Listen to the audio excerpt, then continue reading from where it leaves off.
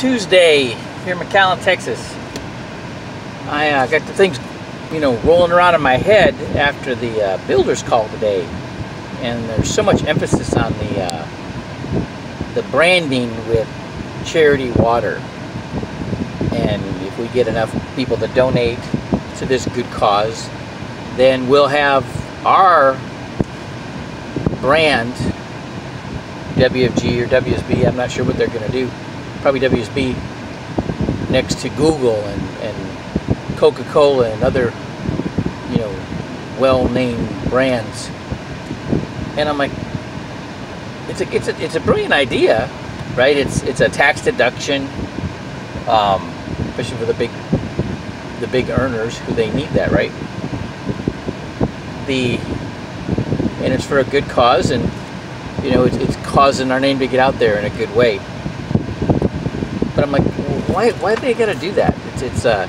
It reminds me of sects of the Christian faith that have to continually beat the drum on why they do things the way they do and all that, rather than just focusing on the main point and the main thing. And it got me to thinking about loan modifications. And I remember when those came around, and I was already a real estate broker, and everybody got all excited about promoting these loan modifications to all their family and friends and their past clients. And I was a broker, and I was approved like 70 different lenders, and I was thinking, none of these mortgage companies that I represent are calling me up asking me to market their loan modification product. And the banks are not on our side. So I told that to my SMD and told him, don't do it. And he already had a couple people that were, gotten their information in, were waiting on their response to their modification, and he told them to, he got them to back out. And those loan modification companies didn't perform and scorched the earth from all those. There was some big pens. There was a CEO, there was a field vice chairman, and a whole bunch of people that caused a whole bunch of other people to go in default and get dings in their credit, and go into foreclosure and all that with their properties, right? And so, with that said, it made me think about this guy named Ron Weinberg.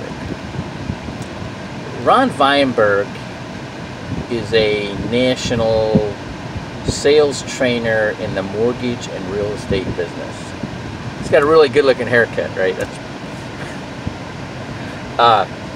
He's from New York, and he puts out really good information, no fluff, right? And it makes me think about Xuan Nguyen, talking about, getting away from the personality driven sales, okay? And of course, Ron Weinberg, it's all about listening and performing, and not a lot of personality in it, right? He doesn't bring that, and it's just really straightforward information that he brings. And he when it comes to marketing and understanding how to get referrals and how to find your niche market, but also listening and to hearing and understanding why people stall on the close.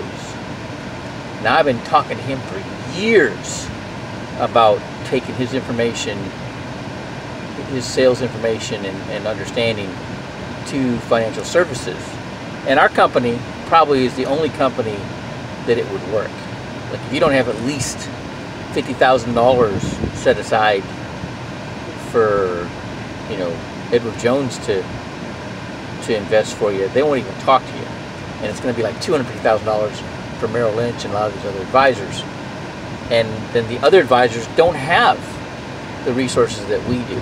Okay, so we're like the only company that can take somebody who's at zero or even upside down and get them to the point where they can start getting their money to grow with the good companies and have all the different, you know,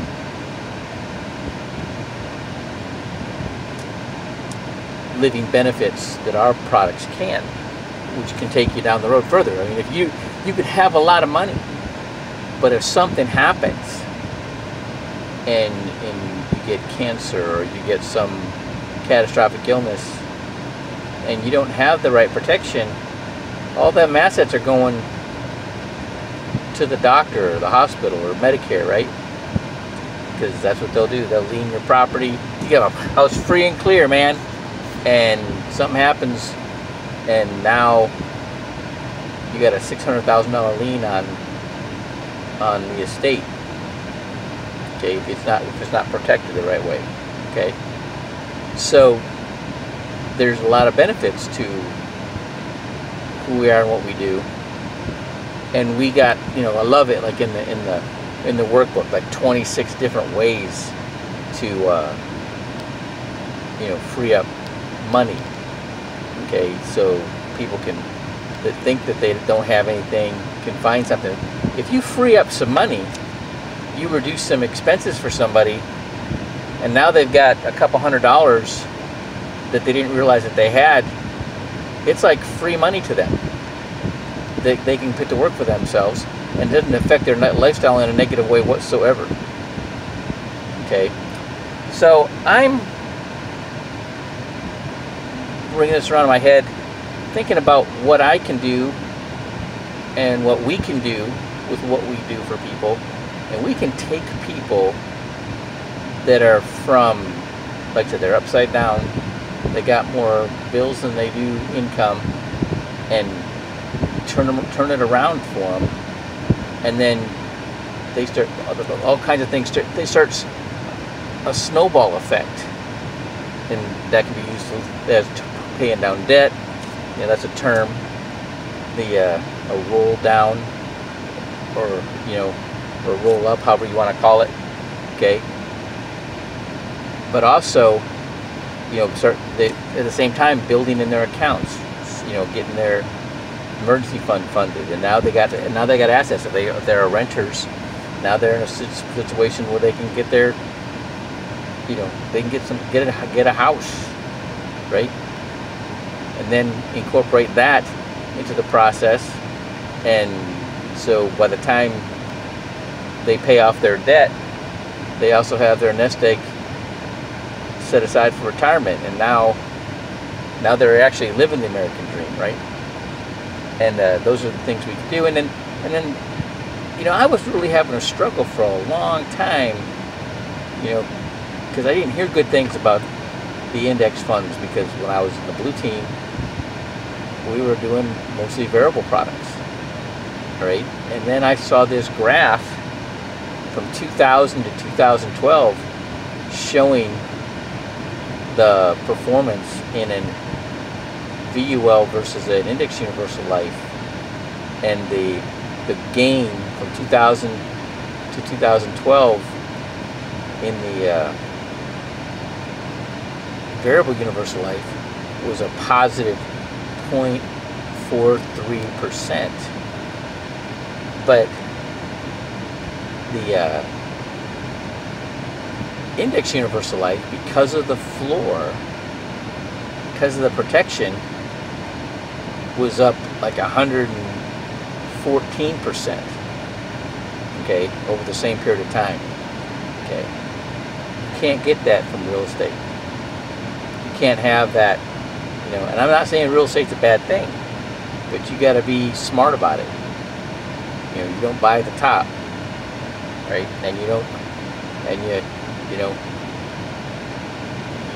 you sell when it's smart time to sell, right? You make sure you got, you know, you're in a market that you can keep that thing rented. I remember when the General Atomics went out of business, and how that affected so many people in San Diego, because so many people were in the aerospace industry and DoD, and now they got downsized, and they didn't have income coming in, and they had to do a short sale or walk away from their homes. Okay, so you know that shouldn't happen if you really understand what's going on and you're paying attention to it. And if it's your house, your primary residence, it doesn't make a difference, right? Unless your interest rate goes up. Okay, but if you manage that right, that shouldn't be a problem either. Okay, because when it was, you know, low, you should have been making the regular payment and knocking down as much principal as possible. You know, it's just all about being smart and being conscious of what you're doing and what's going on. I am seriously thinking about doing workshops for first-time buyers and beyond, and basically get them to see that, you know, getting yourself in a position to buy a house is just the first step in getting yourself in a position to be financially independent. And most people don't go there. Most people in the industry, the mortgage real estate professionals, are only focused on that one point, that getting them, that's making that sale, which is now putting them even more debt.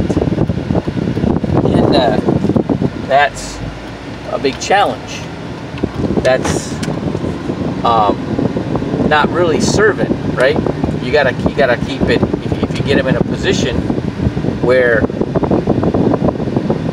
now they got that house, now let's show you how to knock that mortgage down faster without reducing your cash flow, and saving for retirement with tax advantages, so you can be sustainable,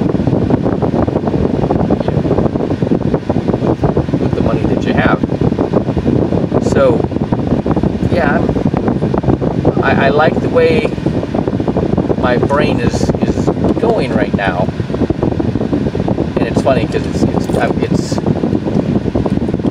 yeah, I used to think like this all the time, and so there's something got reactivated.